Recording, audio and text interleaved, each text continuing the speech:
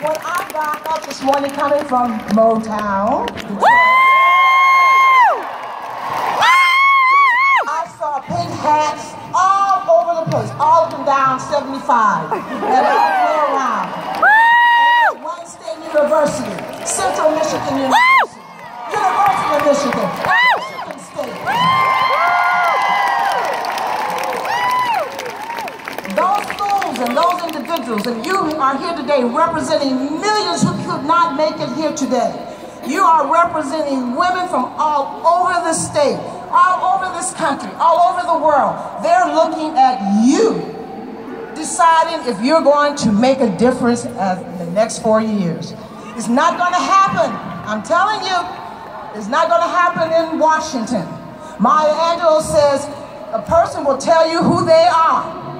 And that man, the 45th president, has told me, at least, who he is. I am real clear on what we have to do. We have to mobilize, energize. We have to educate. We have to vote. And we have to be like pit bulls. We have to fight for our rights. I'm telling you now, they're about to try to take it from us. But trust me on this. With the team here and with you here, it's not going to happen. That the laborers come out of here. We are children of kings and queens. We are children of presidents. We are children of lawyers, doctors, and we are children of factory workers. And I'm sure we're not going to allow them to take back what we have worked so very hard. We had a President Barack Obama, by the way,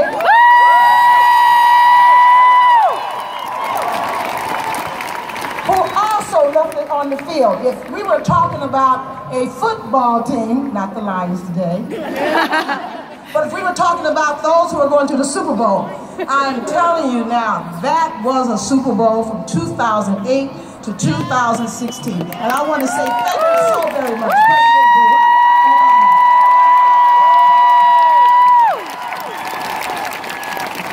We cannot let him down, and we cannot let those children down who are with us today.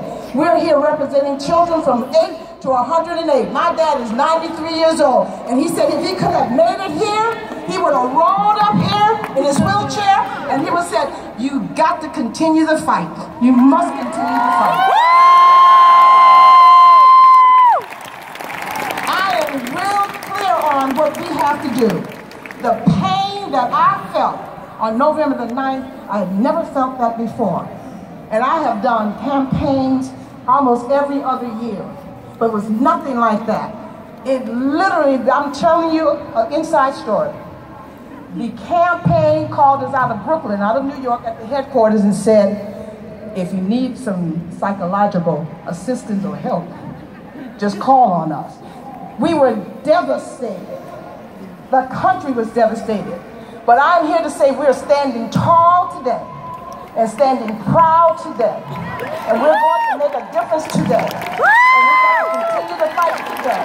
And I know the sisters and brothers in Michigan are going to be like pit bulls.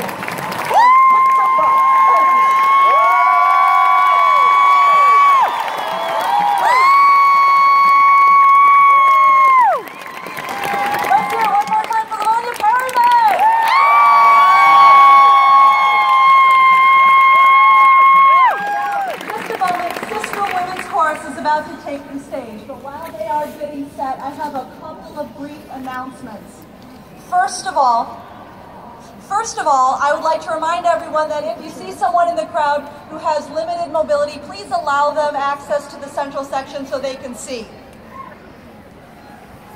Also, if they need to be able to view our lovely ASL interpreter, please allow them forward. We all need access to this event.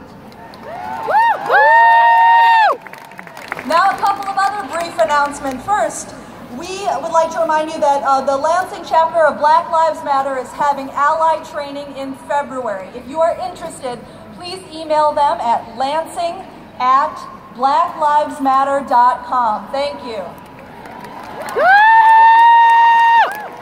And finally, I'd like to announce that we've just been notified that over 115 women from the National Council on Jewish Women is here on Shabbat because this is a dire emergency.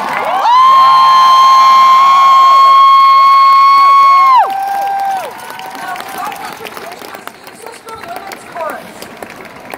Sistrum was originally founded in January of 1986 as the Lansing Women's Chorus, rooted in feminism and the belief in the power of women singing together as a tool for social justice. In 1989, it was renamed Sistrum Women's Chorus after the ancient Egyptian musical instrument, which is kept in constant motion and is a symbol of the sacred and ever-changing life force. Sistrum's mission is to provide a musical haven where women find and nurture their voices and enjoy camaraderie and community. They rejoice in raising their voices together as a diverse group of women, and they strive to entertain and also challenge their audiences and themselves, moving all to emotion, thought, and action. They seek to lend a spark to the worldwide struggle for peace and equality and for freedom of all people. It is my pleasure to introduce to you Sistrum Women's Chorus.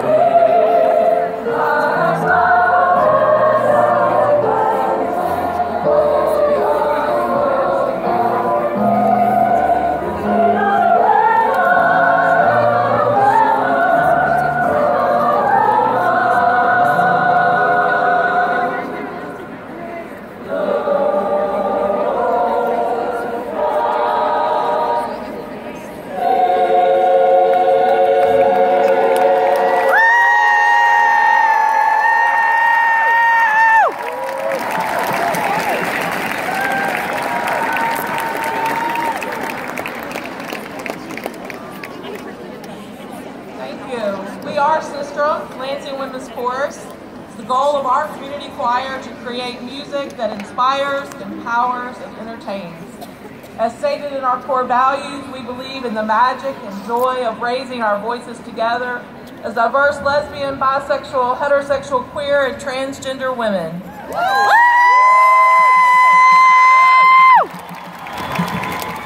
We began today with the anthem, Sisters, You Keep Me Fighting, written by Patty Huntington to protest the Vietnam War.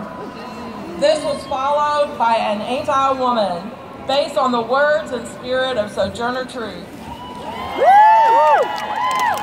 We finished with a powerful piece by Bernice Johnson Reagan, as originally performed by Sweet Honey in the Rock. It is based on the words of organizer and civil rights activist Ella Baker. She says that we who believe in freedom cannot rest. We invite you to join us on this chorus and in this fight.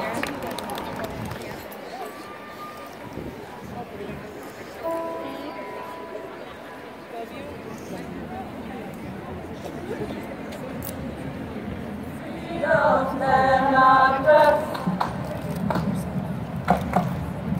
We who believe in freedom cannot rest until it comes. We who believe in freedom cannot rest. We who believe in freedom cannot rest until the killing of black men, black mothers, sons is as important as the killing of white men, white mothers, sons. That which touches me most is that I had a chance to work with people, passing on to others that which was passed on to me. We who believe in freedom, freedom, yes. We who believe in freedom, freedom, rest. To me, young people come first. They have the courage where we failed. And if I did not shed some light,